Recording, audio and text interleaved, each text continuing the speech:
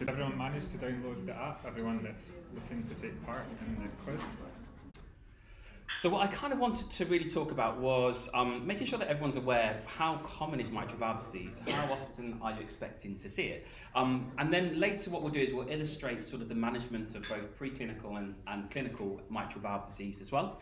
And then talk about those really difficult cases, those cases that seem to be bouncing back every couple of seconds, and what options are out there for those patients as well.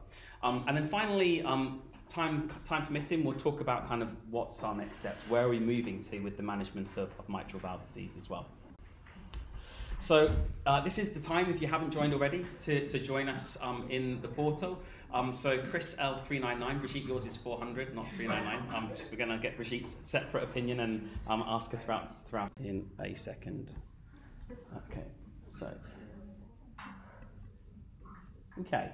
So we have a mixture of answers. So actually, a few changes, last minute changes on there too. So what we've got is a mixture of people, but what's quite interesting is actually it's the most common disease that we see in the UK. It's the most common cardiac disease amongst dogs, and it makes up about 75% of all the work that we will do. So there's a high prevalence. If you see a dog with a heart murmur, the high likelihood is it's going to be mitral valve disease, and that's kind of why we kind of have this topic tonight, is that it's the most common thing you're going to see, and it's the thing that's going to bring in a lot of your cases that have heart disease, and just managing those patients correctly as well, and kind of giving them kind of the best treatment that's out there based on what we know so far. So it accounts for about 75% of all disease. Cavaliers, slightly different group, they have this very long preclinical phase, longer than most dogs. So we typically think of the preclinical phase of mitral valve disease lasting between 2 and 3 years. Sometimes in the Cavaliers it can be up to 5 years. Now, not every dog that has preclinical heart disease is actually going to progress. That's another important thing to remember, is that we see a lot of dogs, like your little terrier dogs, that might have a murmur throughout life, but actually don't go on to get congestive heart failure. So it's kind of working out how are we going to manage these dogs.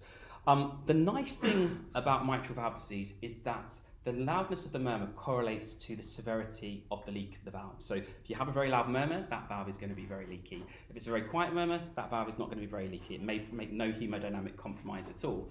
But one exception is when you have a mitral valve prolapse. So when all of a sudden the two valves are doing very different things, you can end up with a huge amount of regurgitation that's very eccentric. So rather than coming centrally through the mitral valve, it's going off to one side. And typically it will shoot towards the free wall, so towards the chest wall. And it will shoot to sort of the chest wall, and you'll hear a very loud murmur, sometimes grade 5, even grade 6. And we had a dog at LVS not so long ago that you could hear the murmur just in the room with the dog, with the room nice and quiet. And I didn't really believe the owner in the consult, but then we went took it downstairs and we were listening to it in the echo room. I was like, actually, you can hear this murmur. I think I've got it recorded on my phone as well, that murmur that we heard there. And the last is the key point, that only a third of dogs are ever going to progress to congestive heart failure. So not every dog is going to get congestive heart failure. So my next question for you is coming up in a second.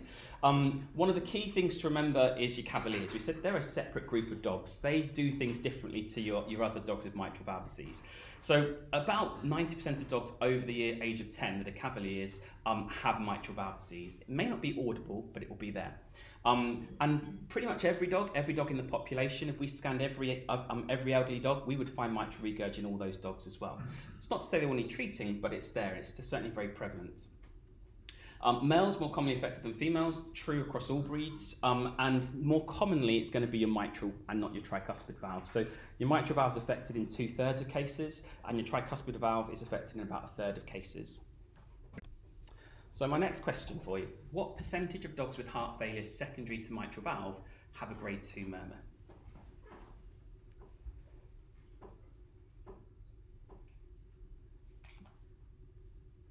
So you've got the option of 0, 5, 10 and 15%.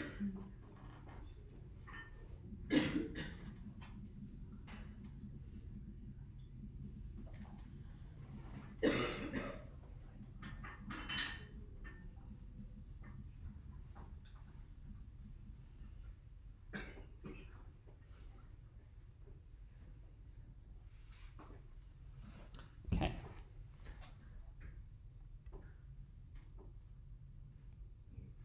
Looking for my arrow, there it is. Okay. So we have a whole mixture, a widespread here, 0, 5, 10, 15%. The answer actually is 0. No dog with mitral valve disease that has a grade 2 murmur will have congestive heart failure unless you've done it to the dog. So if you volume overload a dog with lots of fluids, potentially if they have mitral valve disease, they may develop congestive heart failure. But this was a really nice study that was done, and just to kind of illustrate it for you here, we have the various stages of mitral valve disease, the B's being the preclinical phases and the C's being the clinical phases. And so you can see in clinical mitral valve disease, a few dogs have a grade 3 murmur, most of those dogs are going to have a grade 4 murmur, and the majority are going to have a thrill. So that's kind of that's quite interesting information, because if you hear a grade 2 murmur and the dog is tachypnic, it's most likely not cardiac, it's going to be something else, assuming that we're talking about mitral valve disease and we're thinking about small or medium-sized adult dogs. When we get to stage B2, it's a lot less clear. So in the preclinical phases, you can see there's a whole variety. We might see thrills, we might hear loud murmurs, we might even get sort of just a very quiet murmur, but you can see there's a large proportion that might have a grade 5 or a grade 6 murmur that are still preclinical. So we can't just go on the grade of the murmur to decide do we treat a dog or not, because we're going to be over-treating a lot of dogs. One of the interesting things here you can see is with a soft murmur, a zero chance of having congestive heart failure.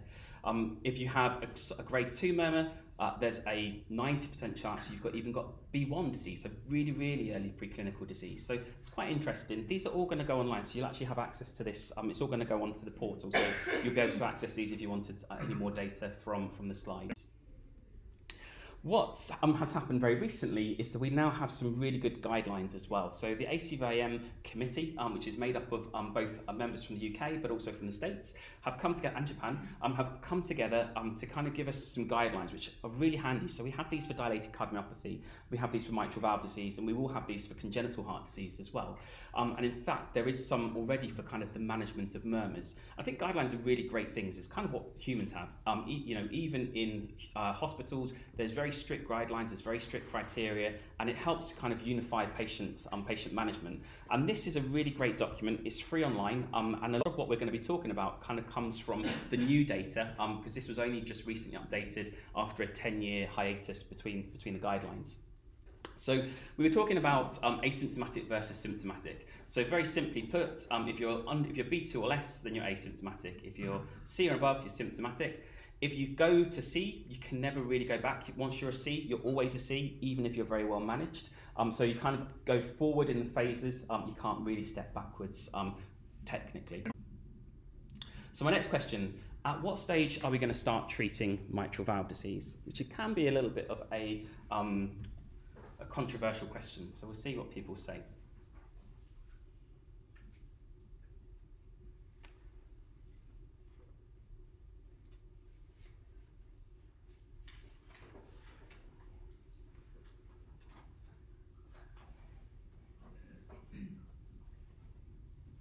I guess the controversy is I said treatment, I've not said medications as well. So I'm going to put this question to Brigitte. At what stage is treatment first indicated?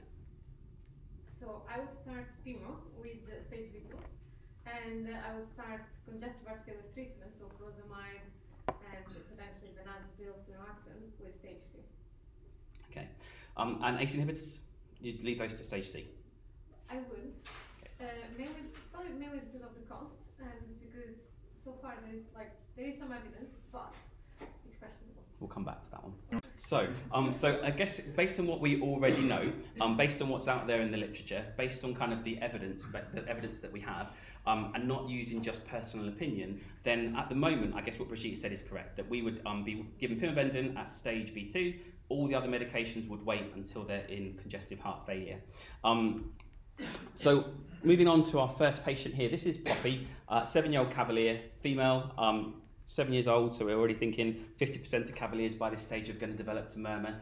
The interesting thing for her is she had a murmur notice 2 years ago. She's come back in because the murmurs increased in intensity. Initially it was grade 2, and there's been some exercise intolerance as well. She's a little bit portly, so she's 7 out of 9 body condition score as well. In terms of physical exam, the big thing that we've got here is that she has now got a grade 5 murmur. We said it's originally grade 2. Her heart rate's 120 and her respiratory rate in the consult is 40. There's palpable thrill on the right hemithorax with widely radiating murmur, no crackles and auscultation. So Question is, well, what do you do next with this dog? So we've got the presentation, we've got the clinical exam, we've got these findings as well. So what are you going to think about next? Put those to bed for a second. So it just makes it a bit easier to see the answers there. So radiographs, echo, send the dog home, nothing, there's no signs of heart failure, treatment, or check NT-proBNP.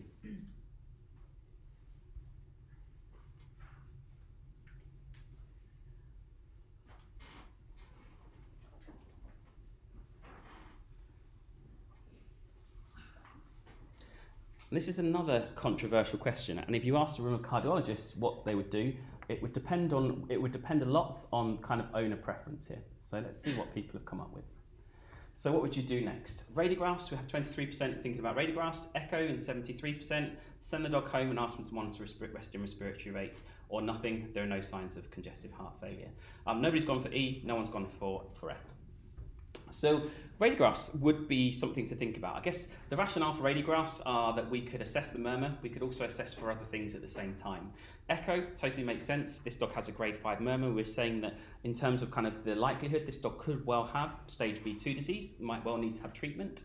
But this dog doesn't have signs of congestive heart failure. This dog doesn't have, this dog hasn't got anything on auscultation that makes us think that it's in heart failure. The respiratory rate's 40, which probably in the consult is fairly normal. And so there's the option here of sending the dog home as well. Now, I guess what we would normally say is in days gone by when we didn't know about the fact that we could start preclinical treatment, I think it would have been reasonable to say, well, your dog isn't in heart failure, probably go home and we'll wait until he is. But now with what we know, probably further investigations is the way to go. So thinking about doing further investigations.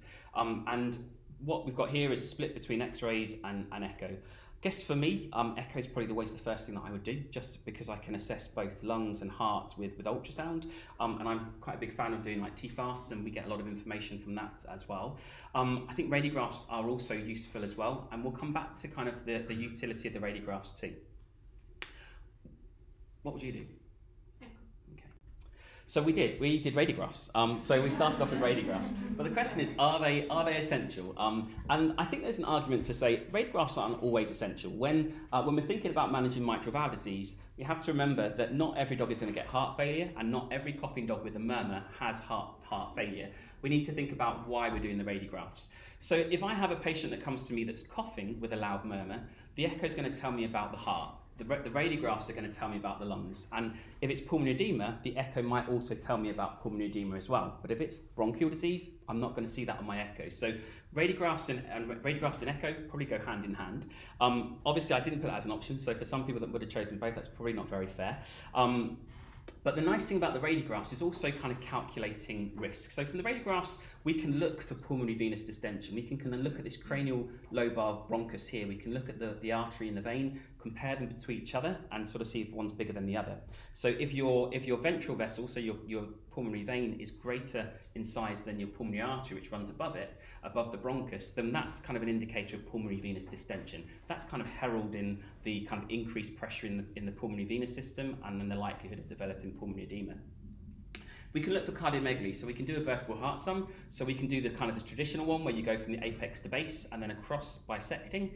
Or there's a new one called the vertebral heart sum for assessing atrial size as well, so VLAS. And so normal is less than 3 vertebrae, and it's from the carina to the back of the atrium.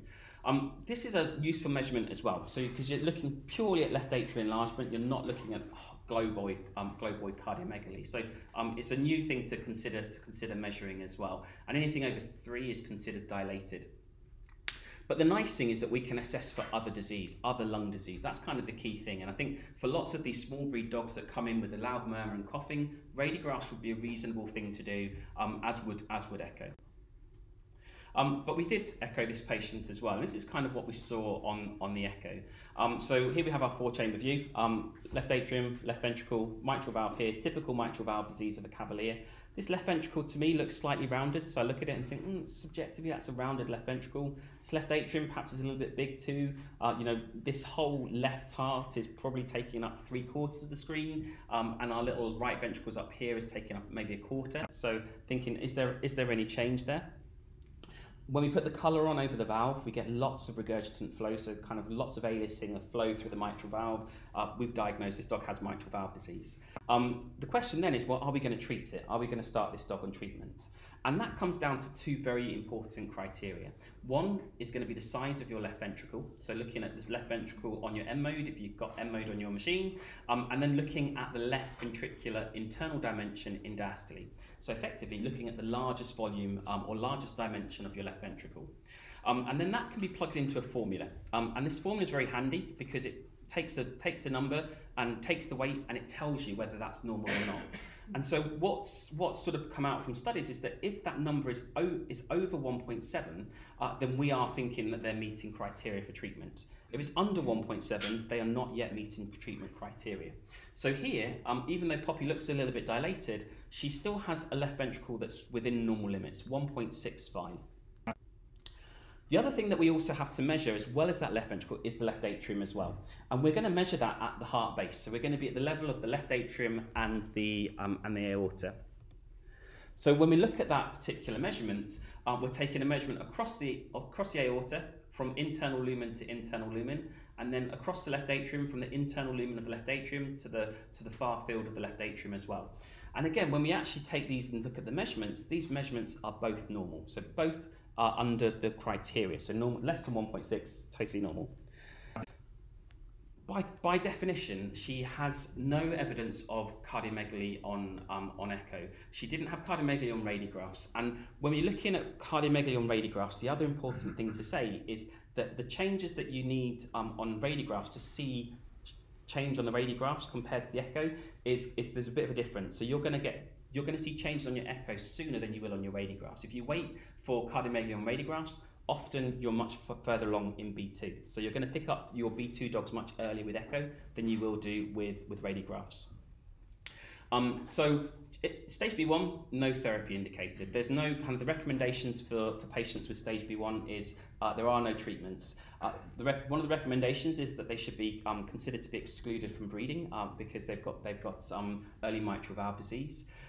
If there are large breed dogs, we treat them slightly differently too. So any dog that's kind of over 15 kilos would be considered to be a medium to large breed dog. And medium and large breed dog mitral valve disease follows a very different pattern. So we talked about mitral valve disease having this nice long preclinical phase that goes on for years. If you're a large breed dog, if you're a Labrador, a Collie, if you're a German Shepherd, then all of those dogs that get mitral valve disease, they can also get mitral valve disease with systolic dysfunction. They're a little bit on the fence, a bit mitral valve and a bit dilated cardiomyopathy, and they have a much more rapid progression of their condition. So they go through the stages of mitral valve disease much faster than the smaller breeds. So the recommendations then for those B1 dogs is that we should probably reevaluate them in 6 to 12 months. So we often will say 6 months if it's the first time that we've seen them, and potentially 12 months if it's a dog that we've seen once already.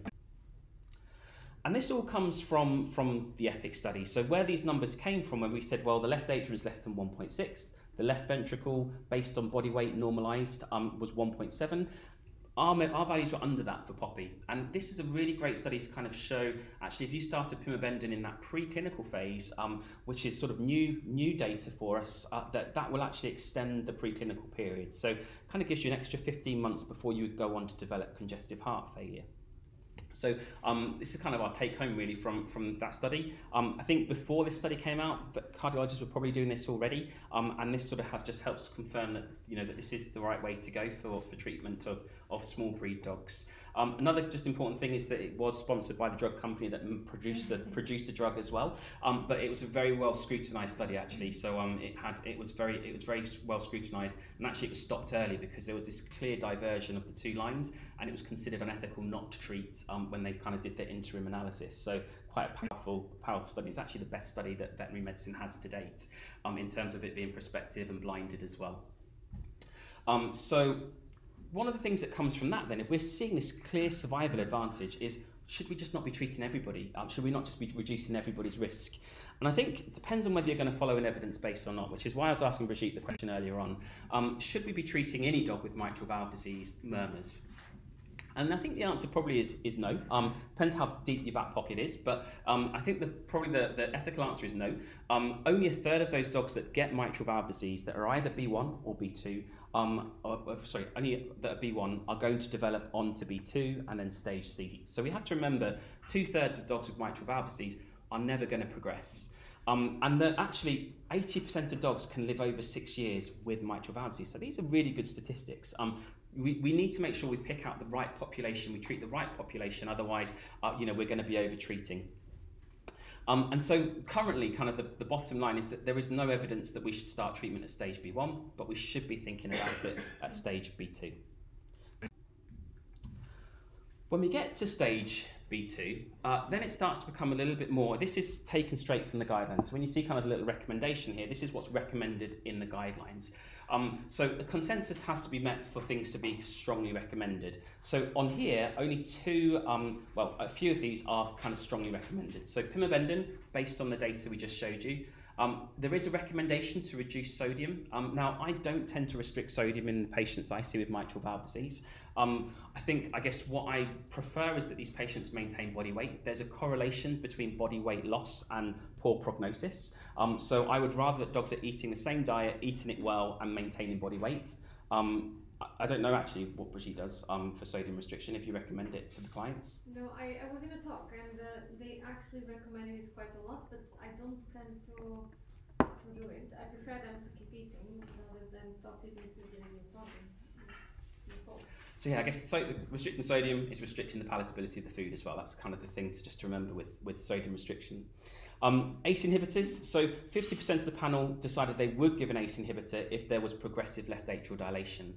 And I guess that's where it gets slightly controversial. So we do occasionally give an ACE inhibitor in the preclinical phase. If I have a dog that I've seen and we're monitoring and they've got progressive left atrial dilation, then we know in the last kind of 6 months of mitral valve disease, you get quite an exponential increase in the size of your chambers. So if we know that we're seeing that, then we may start ACE inhibitors because there is good evidence to say as soon as you start seeing that dilation that your RAS system is activated.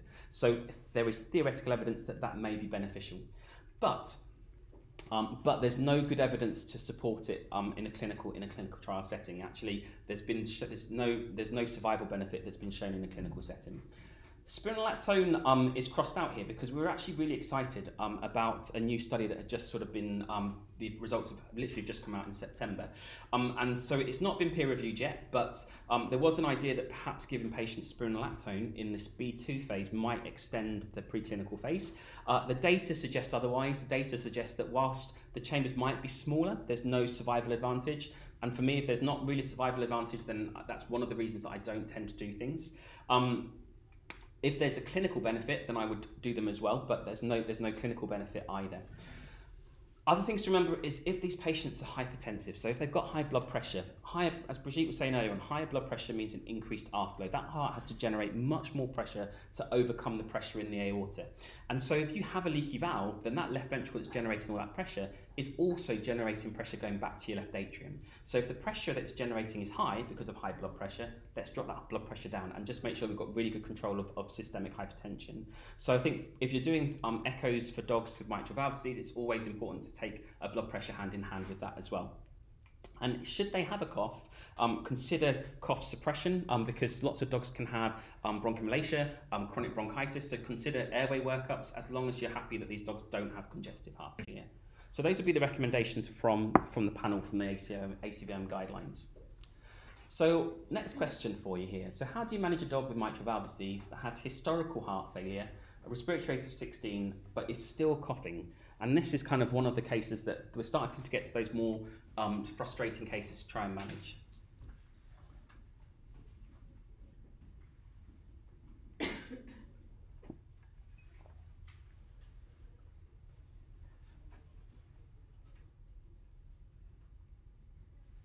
So our options are to increase the furosemide, add spironolactone, stop the ACE inhibitor, add codeine, add antitussives, add bronchodilators.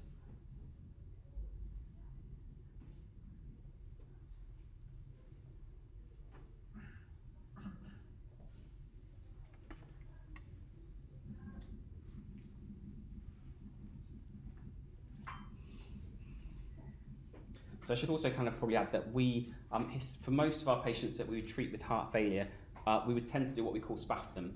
So we'll give them spironolactone, pimobendan, an ACE inhibitor, and frusemide. So they'll kind of be on SPAF therapy.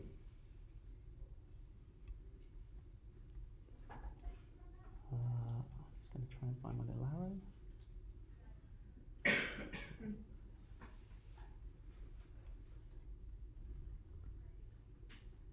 Here we go.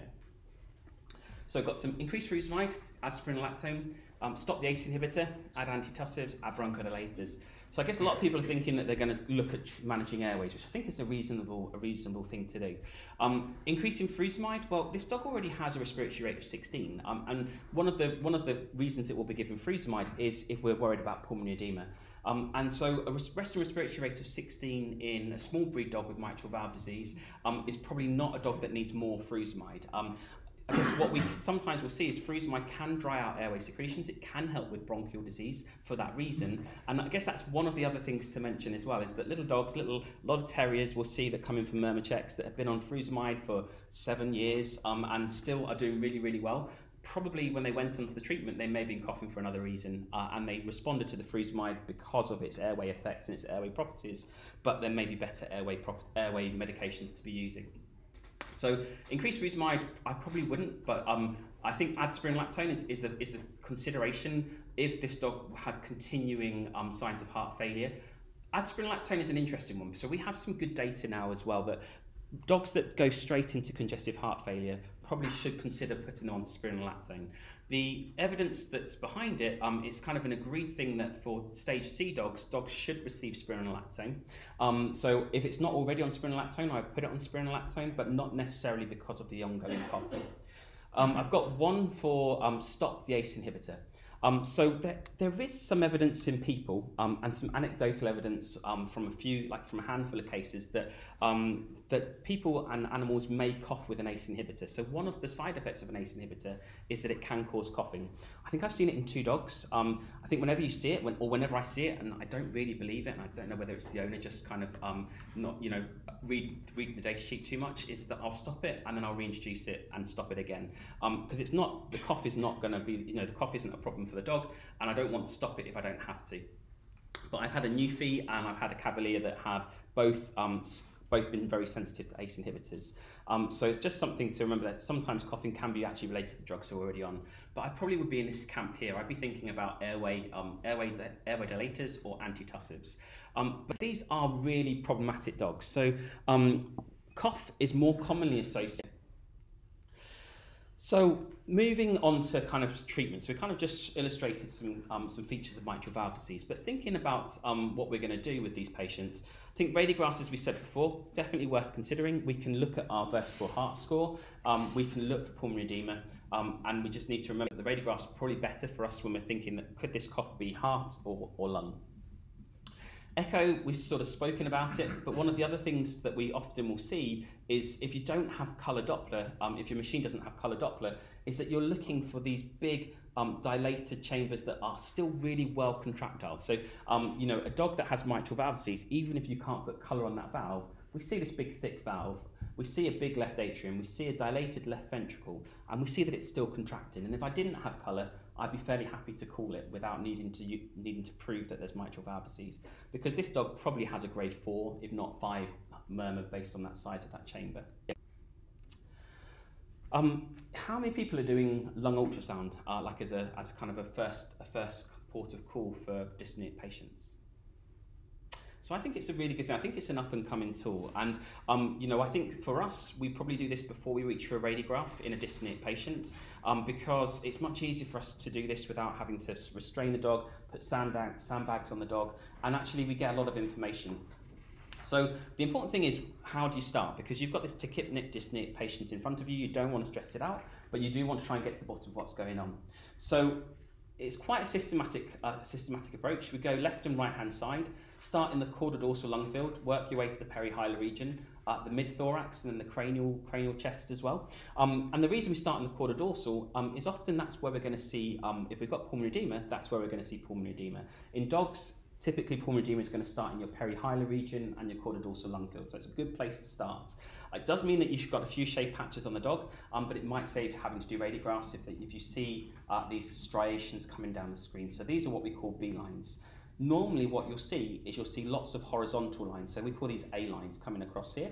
And when you have lines that bisect and almost look like rays of sunshine in a murky pond, with a bit of imagination, then those would be our B lines. So that's kind of what we expect to see with A lines. And they get worse as disease goes on. So these are all dogs with congestive heart failure. As pulmonary edema increases in amount, you'll get more and more B lines. So mild, moderate, severe. And when you get to severe, actually there's so many B lines, there's so much fluid in that lung lobe that they kind of coalesce, and it can sometimes be a bit of a challenge. But in a moving picture, you would see that that's all moving backwards and forwards. This is all kind of lung, like artifact in the lung. You can do it with your microconvex probe, you can do it with your linear probe, and if you have a phased array probe for cardiac setting, you can do it with that too. It doesn't matter which probe you have. Key thing to remember with B lines is that they're not on their own, they're not definitive for pulmonary edema. We'll see them with pneumonias and we'll see them with hemorrhage. We might see them with drowning, so anything that puts fluid in the lungs is going to give you B lines. But if we see B lines, we have a big heart on ultrasound of the heart, so TFAST to look at cardiac size. I would treat that patient without taking it for radiographs. It's sort of just kind of, I think, the way in which kind of triaging that emergency cardiac patient is going. I'm going to jump through, just in the essence of time, I'm going to jump through blood pressure. This will be, if you wanted to review it, this will be there online. But I just think the important thing is just to remember that not to forget blood pressure. If it's low, treat it. If it's high, treat it. If it's normal, great. How many people do biomarkers for mitral valve disease? How many people are kind of checking biomarkers? So I think it depends on the question that you're asking. So I think there is some really good data from biomarkers. One of the nice things is likelihood to develop heart failure within 12 months. So if you have a small breed dog and your NT-proBNP is over 1500, you're likely to develop heart failure in the next 12 months. We can get some similar information from the echo and potentially more. There's no kind of causal link at the moment between the level of your NT-proBNP and whether you're stage B1 or B2 or C. But that data is coming, and it might be that we start using biomarkers rather than echo to decide if a patient is stage B1 or B2. However, at the moment, probably the most sensitive tool is your echo. So it's useful. Sometimes it helps convince a client to do more investigations, but probably if they're going to spend their money on something for a dog with a murmur, an echo is going to be more useful than the biomarkers. If you are measuring biomarkers, then another nice cutoff that's sort of published is if it's over 1800 picomoles per litre, then those dogs, if they have respiratory signs as well, are much more likely to be congestive heart failure with a sensitivity of about 85%. I think specificity is very similar as well. Moving on to our last set of patients, where it starts to get a little bit more challenging as they go through these steps here. So moving on to our symptomatic patients. No worries. So Jasper, this is a dog that I saw as an intern, and I saw him, he came in initially, he's one of the vet nurses that I used to work with in my first job, so he came to see us. Initially came in with no clinical signs, but he had a grade 1-2 murmur, normal lung sounds, respiratory rate was 28 breaths per minute. And so, being a vet nurse, having owned Cavaliers that have crashed and burned in the past, she was really worried about this dog. You know, he's got a grade 1-2 murmur as well. So the question is, well, what do you do here? So when would you recommend to monitor over investigations? So what would you do with that type of patient?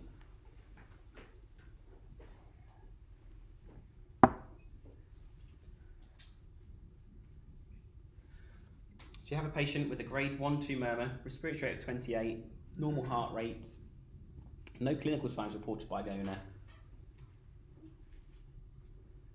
So do some investigations, put your seatbelt on and wait for the ride, or do some investigations at the bottom.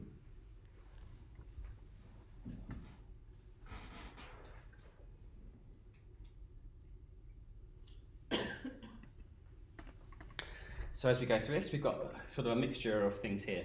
So I guess what would you do in this situation, Brigitte? Well, I would say probably I would echo, but if money was a problem, I would probably just ask them to monitor the breathing and then coming back in 6 months, because it's a soft murmur, so the dog is not showing any clinical signs. But most of the times we do end up echoing as well to have a final diagnosis and to see how they rated the heart rate. Yeah, so I think this comes down to owner. When it's a grade 1-2 murmur in a dog, we're really at the beginning of mitral valve disease. We're at the very early onset. So one of the questions is, well, what do we do with a grade 1 or a grade 2 murmur? If the client wants to have it investigated, I think there's no reason not to investigate them. As you could see from the data before, there are no dogs. There are 3% of dogs that have a grade 2 murmur that will be stage B2. And we've talked about mitral valve disease having this very long, progressive, long clinical, preclinical phase. So these dogs are going to be preclinical for a long time. And so if there's only a 3% chance, you think, well, is there any point doing an echo? There's a 3% chance your dog might have mitral valve disease, but hey, this is a slow disease. We could wait another 6 months. I think it's a reasonable thing if they don't have money. But I also agree with Brigitte that if the owners want to go for echo, then echo is going to give us more information than the NT-proBNP. But I also think that it's totally reasonable to say, well, we could just get you back in 6 months, have a listen to your murmur. If it's now grade 2, not grade 1-2, then maybe that might push us to do an echo. Or if it's gone from a 2 and it's now kind of more 2-3 or 3, then let's see you back and let's do some investigations then. So I think for me, this question comes down to, well, what does the owner want to do? This owner was really worried. She'd had Cavaliers before that had heart failure. She wanted to know, and I think that's a reasonable reason for doing a non-invasive test. But I wouldn't say that it's absolutely essential in that grade 1-2 murmur. So this was his echo. So we did do it, and this was his echo.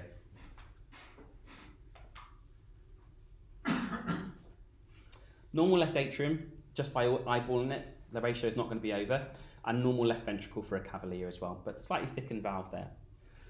So Jasper, we left him cooking for a while, actually 7 years. So he was, that murmur was 7 years later, this dog came back in. We've been seeing him every year. The owner's been spending lots of money, but it was 7 years until he went into heart failure. At this point in time, when I was an intern, was back in 2009. And so we didn't have the data that we should have started vet med in. This dog didn't start vet med in the preclinical phase. And so probably we would have seen this dog back now with what we know. When that murmur was grade 3 or above, we would have got him back in for an echo. But we saw him when he came back with a grade 4 murmur. Heart rate was a little bit faster. His respiratory rate was elevated as well. Crackles on auscultation, kind of all the classical things that you might expect with mitral valve disease. And this is what we saw. So, you know, we have a big cardiac silhouette. We can see the vessels here have been elevated. I mean, before, when I showed you that, before they were down here. And that's very typical that when that heart gets really big, that cranial lobar bronchus and vein gets pushed upwards. So as that trachea rises, so do the bronchial, the bronchi as well. So everything kind of gets elevated there. We have a big tented left atrium, and we just have this really kind of patchy area around the left atrium. So not kind of your clear congestive heart failure. For me, you know, it's one, this dog has clinical signs, doesn't have lovely, fluffy, patchy parts of mitral valve, of pulmonary edema. And that's kind of the reality, is that not everybody has this lovely, beautiful pulmonary edema. But we treated him for what we could see here: fluffiness around the perihilar region, clinical signs that were appropriate for what we were thinking. At that point in time, we didn't have lung ultrasound, but with lung ultrasound, we may have seen V lines as well. And this was his heart on the DV. So kind of compare the DV to the lateral, but stonking heart on the DV. So this was the kindest picture that I could find online of Alex. So Alex is one of the emergency critical care specialists. So as you heard, there's only, we come to see cases 1 day a week. And so with patients that have are more critical than that, that need emergency care, they'll often come via the ECC team and the team at Hampstead. And so emergency treatments are often done by this smiling face and not these smiling faces, because they just sort of were not there enough of the time to see the really critical patients. And I think for me, when I see a patient that's got congestive heart failure, we want to optimise their oxygenation, but the main thing is we want to get rid of that pulmonary edema. So we're going to kind of probably try and give them IV furosemide if we can. If you're going to give it subcut or IM, there's not a huge amount of difference in terms of the rate of uptake. If you could give it IV, there's a faster action of diuresis, and it sort of reaches its peak of diuresis slightly faster than the other methods. and also may have some extra properties that help to take that preload off the heart. So Brigitte sort of talked about if you have a pericardial effusion, you want to kind of load the heart with preload to kind of keep the chamber open. Now we're trying to get rid of that preload, so kind of giving it by IV. If we can get the veins to take all that extra fluid, it takes it away from the heart. So IV is kind of what we try to do. We will give pimobendan in the emergency setting. You can see we haven't given an ACE inhibitor, so we haven't given spironolactone, and sometimes we don't even give those until a week later, once we're happy that we're over the acute phase. They're the long-term players. They don't need to go in at the very, very beginning. If it's a week later, there's no trouble with that. And then we do use glycerol trinitrate. So we do give nitroglycerin. And this is a question for Alex. So how often do you use glycerol trinitrate across in Hampstead? We don't, I don't. So one of the things...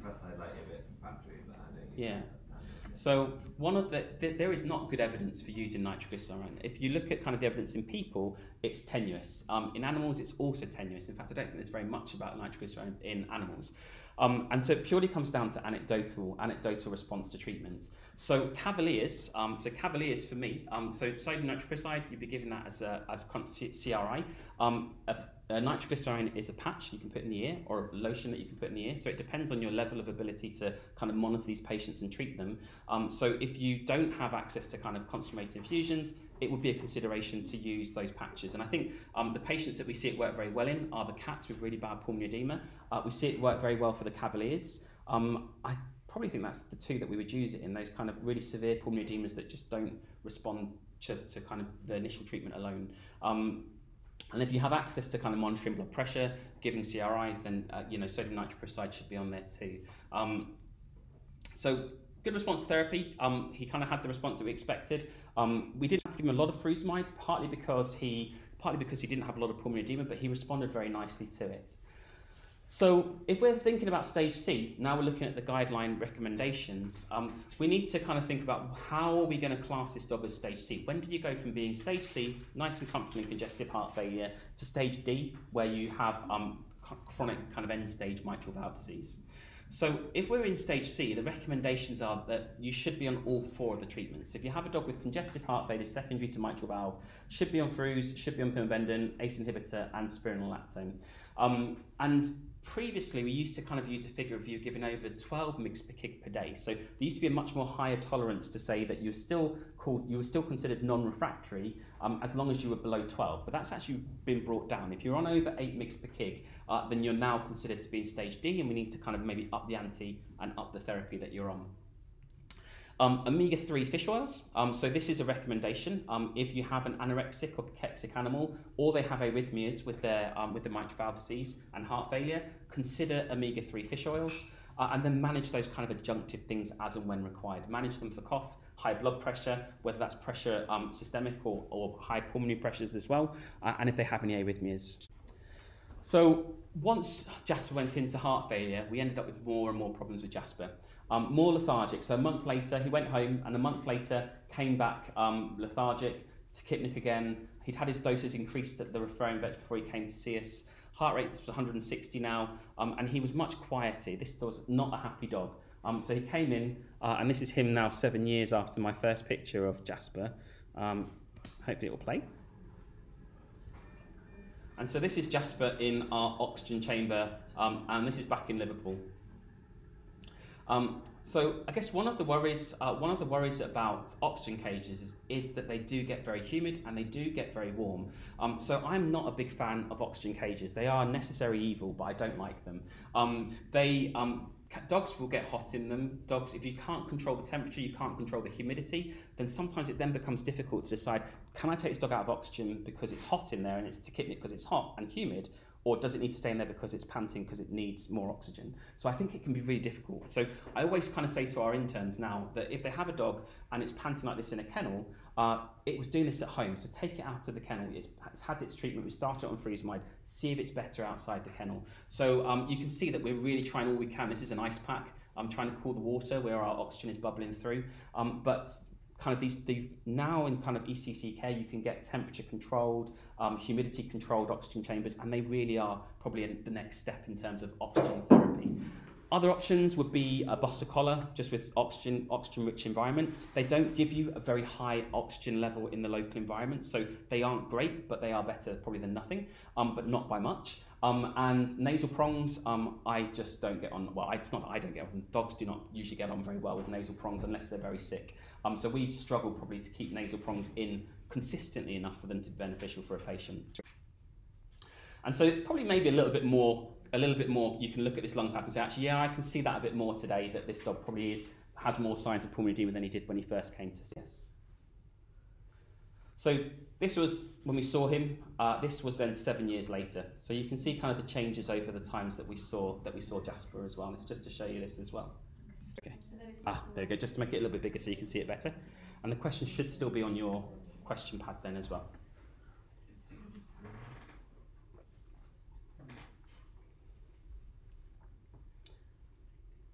So I'm just going to fast forward to the next slide again, just so I can see how we're doing. So we're up to 12. Give you another couple of seconds to place your bets. Till I can find the mouse. There we go. Okay. So got some frequent VPCs. Oh, actually I can't. No, I don't know if that's. Is that 0? It doesn't look like it's 0. I don't know what those are. Let's do the maths. Actually, yes. So some people I think have gone for. Is that? Yeah, some people have gone for those. Okay, it just hasn't come up with the numbers. So we've got some ventricular tachycardias, atrial fibrillation, frequent VPCs, frequent SVPCs. Because when you have a rhythm like this and we don't have anything to compare it to, Brigitte's shown some lovely examples when you've got something normal to compare abnormal to, makes it much easier. I guess what we want to look at and what is a bit more difficult to do here is, well, how long, what's the duration of that QRS complex? So, you know, if you're thinking, well, could this be AF? Could it be ventricular tachycardia? We need to know, is this a normal supraventricular complex? If it is, then we can take the VPCs and we can take the ventricular tachycardia off the table. Even if it's slightly prolonged, it could still be supraventricular. But if it's over 0.08 seconds, 0.08 seconds, then that is going to be consistent with it being probably ventricular rather than it being like a conduction disturbance or a prolonged QRS. So here, if we measured this comes out at about 0.05. So already when it's that narrow, and normal's up to 0.06, then we can say that's supraventricular. This is a supraventricular rhythm. Then the next question is, well, what are we looking at here? Is it a fast or a slow rhythm? The heart rate here is at about 190. The next question is, well, what's the rhythm like? Is it regular or is it irregular? So here we have some kind of what looks quite regular. This looks pretty regular here. But then it kind of breaks out into a little bit more longer R, shorter, longer, shorter. So it's quite irregular. It's not doing anything really as it should do. This is atrial fibrillation. So this is a dog that has atrial fibrillation. So it's quite common that dogs that have been coasting along with management of congestive heart failure, when that atrial fibrillation develops, they decompensate. So you rely on your atria to kind of pump about 1/3 of your blood volume through. So you need that atrial contraction at the end of where your P wave is to squeeze that last bit of blood out. So if you lose that ability to squeeze out that 30% of blood, then it stays in the left atrium. And that left atrium already has high pressure. So that pressure immediately kind of backs up the lungs and you end up with patients decompensating and going into congestive heart failure.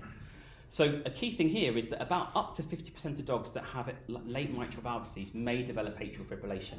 But actually the dogs that are more likely to do it are the large breed dogs. So it's much more common that we'll see this with our Labradors and our Shepherds and Collies than we might see it in the smaller dogs. But you could see the size of that football on the DV radiograph. That was a huge heart. So it's not surprising that he developed atrial fibrillation. And so Brigitte has done a lot of work and is still doing a lot of work into atrial fibrillation at the moment to basically quantify what's the best way of managing these patients. We know from a survival benefit that actually if we can have a home rate of less than 125 beats per minute, that these dogs are going to live considerably longer than if you have a faster heart rate. So the closer these heart rates are to physiological heart rates when they're not in heart failure, the better these dogs are going to do. So we will often be quite aggressive with rate control. We'll have them on both digoxin and diltiazem. I think for me, if the heart rate's under 160, then I might try one and then add the other if I need to. But if the heart rates are over 180, then definitely all those dogs go on to both. Between 160 and 180, I think it depends a little bit on the dog's clinical status, blood pressure, kind of all the things that we should kind of take hand in hand when we assess arrhythmias. And then there's a question mark about actually maybe we can improve the when you have atrial fibrillation, you get lots of cellular destruction going on. So Brigitte's doing a PhD in atrial fibrillation, so for me to just say it in destruction of cells is probably not the best way of saying it. But basically that's what happens. These cells do not like atrial fibrillation. They remodel, they adapt, but they maladapt, and they end up causing more and more problems, more and more retention of kind of the of calcium, and they end up causing issues for themselves. So kind of almost shooting themselves in the foot. And if you give things to kind of reduce or slow fibrosis and remodeling, that can be beneficial. It's been shown to be beneficial in people. So our last one is, well, what do we do with these stage D dogs and the advancing congestive heart failure case? So when they move to stage D, we call them advanced. They are our end stage group, and we may consider putting them onto tirasemide. We may consider putting them onto comilazide, so hydrochlorothiazide amiloride, which is Modurette. We may sort of, if they've got decent blood pressure, we actually might try and reduce the mitral regurg by giving them drugs to drop their blood pressure. So I think if you've got a stage D dog, I think those probably are the dogs where you probably then do want to have some input from a cardiologist. I think until they close up to stage C, I think that can be managed really well in practice. But the Ds, we start to get to where we're looking for things that either you have to kind of be happy with doing advanced echo to look for things like pulmonary hypertension, or happy to be given drugs that are going to really reduce blood pressure or may cause really bad kidney disease as well. So just kind of they're probably the dogs I think that we often end up treating are these later stage ones. And not to forget that sometimes you've treated the heart failure, they're as dry as a whistle, but actually they're still coughing, and just to remember that it might be they need some airway treatments too.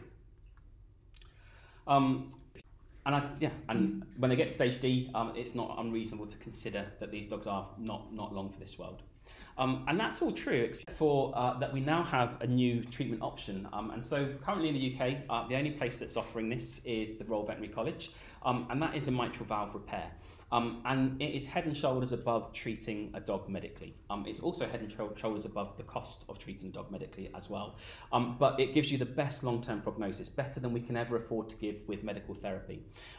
Essentially what they go in and do is they tighten up your mitral valve annulus. So you've got this big stretched left atrium that's stretched your mitral valve annulus, but they bring that back in again with sutures and pledgets and a ring, like a ring around here as well. And any broken chordae tendineae are replaced with prosthetic chordae tendineae. So you're basically aligning the geometry of that valve that's been stretched over time. And the success rates of this are humongous. I love this. This is almost like propaganda. Put your worst patient on to prove how good your surgery can be. But I think this is still the same dog. I kind of always have to look. I think it probably is the same dog. There are great success reports with this. So success of surgery currently at the RVC is over 95%. When we first started Centre Dogs, there's this big learning curve. This is a new surgery. This is bypass surgery. It's there's about Dave, how many people are in the room for this surgery? Yeah. So like 15 people in a room. All looking after this dog from various aspects. You've got cardiologists, surgeons, anaesthetists, students, news press, lots of people. But these dogs actually do much better with this management. So I have sent a few cases from my practice to the RVC, and these dogs have gone from being stage C and D, so that really kind of late stage, and they're now back to stage B1, B2. So you almost reset the clock. So I said to you that once a dog goes to stage C and D, they don't go back. The exception is that with therapy like this, where you can shrink the heart with surgery, and this is the treatment of care for a person, and they would do this for you before you got to stage C, that's the recommended time to do it for a person, then that is the best long-term outcome. The only issue with it is that we have a price tag of about £18,000 at the moment for the surgery. So that's kind of the big hurdle, but it's a big list of, no, here it is. We have clients that like to do it 3 or 4 times a day, so you get these 4 in a day type thing when they're really worried, but it's very handy. So here we've got a patient, this patient went back into congestive heart failure on this day. We increased the furosemide, and you can see that it got better for a while. Here we've got the 8th of June, 18th of July, I think that's going to be, and it did better, but then it kind of got worse again. So we actually use these for the owners to titrate the doses of furosemide at home. So we give them kind of strict criteria to use, but they can actually manage these patients at home. And I would much rather a dog stays at home and is managed at home than it comes into hospital, and particularly true of cats. I think managing cats with heart failure, they are much better at home than they are in the clinic. So as soon as a cat is stable enough to go home, I'd rather they're at home, because stress plays a big part in management of heart failure of cats too. So using respiratory rate diaries, using graphs like this can actually be useful too. So it's just the last little thing there. Brigitte and I are going to be around. I think they kind of have to tidy the room up, so we probably will be out in the foyer out there. But just to say thank you very much for everybody for coming. I will take any questions that anybody has. So will Brigitte. We're here for a little while longer. If you have any cases for us, if you have any cases that you'd like to discuss with us, then please feel free to call us at London Vet Specialists, or also at Willows, which is where we moonlight as well. For those of you that haven't got any questions and are heading off, thank you very much and safe travels home and good night.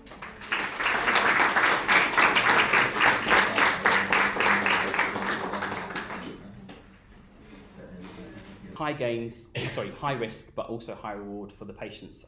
You can get them off almost all of their medications in very successful cases. Would you say stage C is the appropriate time? It is at the moment. So there's been lots of studies looking at when is the most appropriate time to do it, and they've looked at dogs with stage B1, B2, and C and D.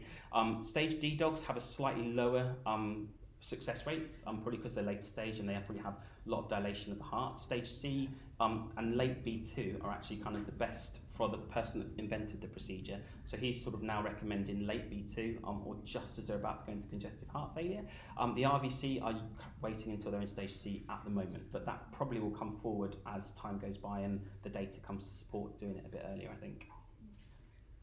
How many dogs have had this surgery done and how much does it cost? Yeah, so the surgery is £18,000. They do, I think when the programme first started, they were doing about one a week. And they now kind of have funding and staff for doing up to 3 a week. That's just come in as well. So a lot of dogs currently come in from the States to have the procedure done. There's no one in the States doing this at the moment. So dogs get flown in from all over the world for this particular procedure. And so there's kind of a possibility of about 150 dogs a year at the RBC. That's the capacity at the moment, but they've been doing about 50 a year so far. Is it £18,000 just for the surgery, or is it include aftercare? Good question. I don't know. I don't know is the honest answer. I don't think it does. I don't think that it does. I don't think it covers like the follow-up. Actually, I'm pretty sure it doesn't because I've seen some patients back and forth some of their follow-up. Yeah. They rarely end up back in surgery. We used to do 1 or 2 a month, and now it's 1 or 2 a week. Mm-hmm. They have 2 fellowships, so they have a perfusionist and a cardiac surgeon that are doing specifically just that now at the RBC, which wasn't the case 3 years ago. So they have people that are just dedicated to doing that 3 weeks. So that's where the numbers have changed over. Yeah, so as well as having high numbers, also having those high numbers actually improves the success rate. So if I sent a dog for surgery now, it would do better than it would have done 3 years ago, just with the experience of the surgeons and the team that are doing the procedure. So I'm going to leave this one up because I'm aware that we're running short on time. Really, the most important thing to remember is that there is this long disease course, that mitral valve disease, when it's a grade 2 or 3 murmur, we probably have time on our side. There's time to treat this dog, trying to investigate things. It's coughing with a grade 2 murmur, it probably is not in heart failure. That this respiratory rate graphs are really handy as well. So we often, if we see a patient through at LVS, we'll send them home with a respiratory rate diary. They can also do it online with little apps, and these are fantastic for us. So we'll get these from clients every so often. I took the slide out actually, that is easy. If we're thinking about coughing, then we're really thinking that a coughing dog is going to be airway before it's cardiac disease. And so just because a dog has a murmur and a cough, as we said earlier on, doesn't mean it's in heart failure, and it's probably not the reason to start treatment. And I guess we put here that radiographs are the gold standard for these patients, and I think that's still the case, but I do think that lung ultrasound is as good. If you have a big heart, you have a big left atrium, you have a dog that has the clinical signs, and there are B lines, you can see that there's fluid within the lung tissue. I think that is a reasonable approach to start treatment for those as well. And this, they responded to furosemide, so they were in heart failure when we started treatment, is not always true. So just remember that it does have airway effects as well. So when these dogs come in, when they come in, they've got mitral valve disease, they're still coughing, and we're thinking, well, how are we going to manage them? We've got to remember that there's lots of different reasons these dogs might be coughing. So they may have concurrent tracheobronchial disease. They may have a really big left atrium that's pushing up on the bronchus and causing compression of the main stem bronchus. There are conflicting reports as to whether that's really a thing, whether that really does happen, and whether it really causes coughing or not. And then we have this association that hasn't been proven. So cough and heart failure together are not proven as there's not a proven causal link between the two that's for mitral valve disease. So don't always put them both hand in hand, that coughing doesn't always equal congestive heart failure. But when we do see coughing with congestive heart failure, it has to be when these lungs are totally flooded with pulmonary edema.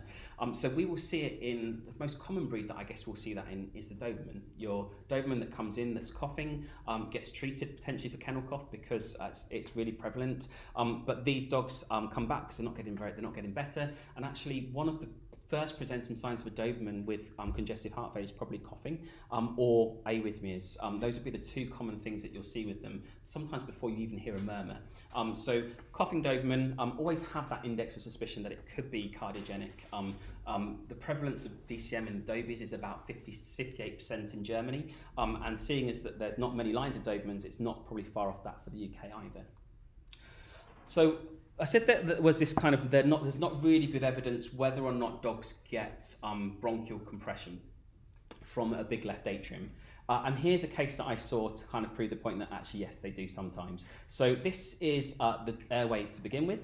This is when we kind of irritated the airway, made this dog a little bit light. And you can actually see what we've got here is a bit of the mucosa, and we've got this really rough, irregular area to the mucosa. When this dog coughs, we get compression, and literally underneath here is the left atrium. So this dog has had chronic, the two airways have been hitting one another, and it's developed this reaction, and this is right over the left atrium. You can see how kind of compressed that bronchus gets as well. This is a really difficult thing to manage, so we kind of had to we gave this dog bronchodilators, about 50% response rate to bronchodilators. We gave the dog codeine. There is I think probably about a 25% response to codeine when they've got bronchial compression like this from big left atrium. So they are really challenging cases, and you don't always get on top of the cough. The cough sometimes is something that you end up having to live with if the dog isn't in congestive heart failure. Trouble with it? No, everyone's happy. So Chris will take over for the second half of the evening then. Chris graduated and did his cardiology training at Liverpool University. And he's going to talk to us about some clinical cases of mitral valve disease and what, when and why. Thanks so much, Dave. So hopefully this works. The last time that I tried to get this working here in this building was a bit of a nightmare. So it's hopefully going to be interactive, and there's a few questions kind of just to gauge the opinion, what the poll is of the audience, but also then to kind of work through some of the questions and some of the cases that we're going to show you as well. So if you don't have the app, you can still play along. You can also play along if you just want to use your internet browser too.